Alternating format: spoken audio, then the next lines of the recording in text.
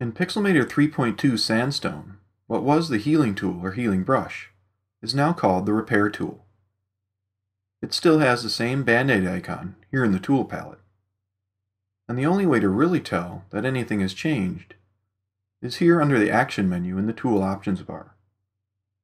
Click and I get 3 repair modes: Quick, Standard, and Advanced. Quick is for removing things like dust and blemishes. Standard is designed to remove larger items that have a clear or very plain background. Advanced is best for removing large items that have a more complex background. Let's take a look at how the repair tool works in all 3 modes.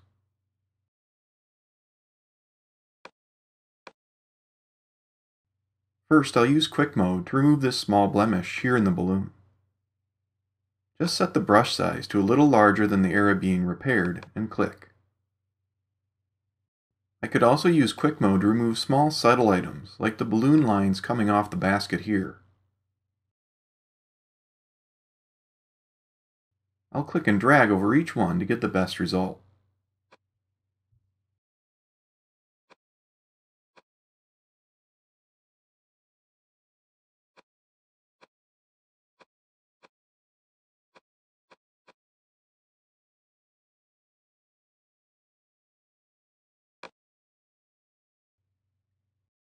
Now let's take out some larger items that are on a plain background using the standard repair mode.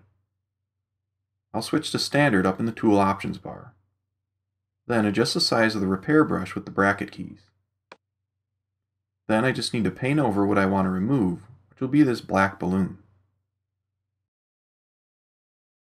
This does a great job of removing the balloon and replacing it with the correct gradient in the sky. Let's try the same thing on this larger balloon. Remember, you need to paint over the entire area that you want to remove. Unfortunately, the brush size can't be adjusted on the fly here. If I try to do that, the repair process begins automatically. The repair tool does a great job of removing that balloon as well. Now let's try removing both of these balloons using the advanced repair tool. This will be more of a challenge because the background changes from the trees and foothills to the sky behind these balloons.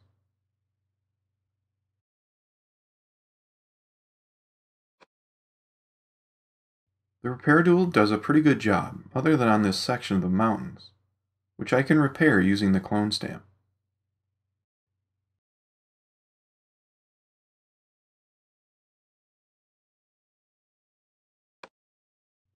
I'd also probably want to go in and remove the power lines going across the image using the repair tool.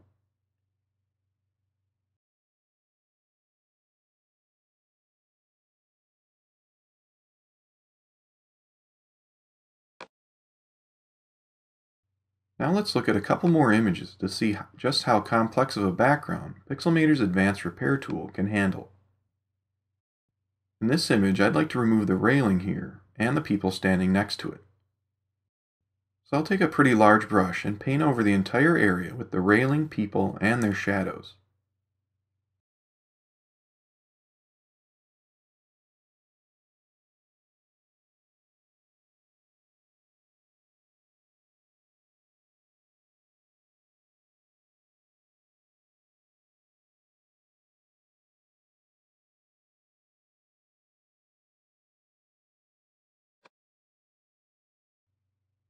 That actually does a surprisingly good job.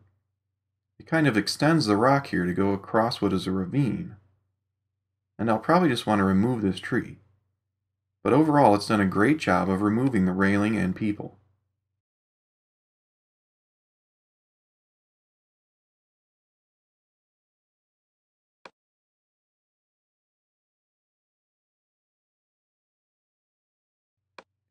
If any details don't look quite right, it's easy to go in and touch them up using a smaller repair brush.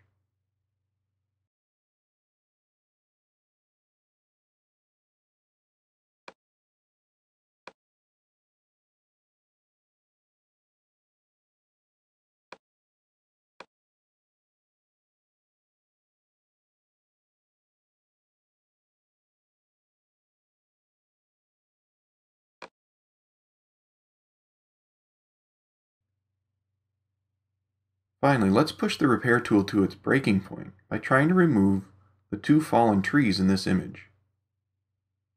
Notice how complex the background is. There are several trees that vertically pass behind the logs that we're removing, and the background changes from light to dark repeatedly. So let's see what happens when we try to remove these logs.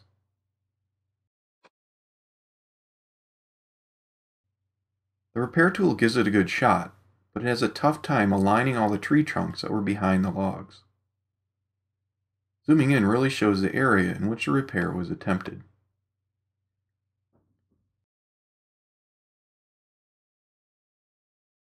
So the new repair tool in Pixelmator 3.2 is a great upgrade that adds even more value to Pixelmator.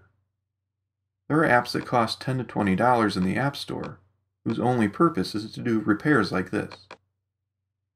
The repair tool can remove just about any size object, as long as the background behind that object isn't too complex and detailed.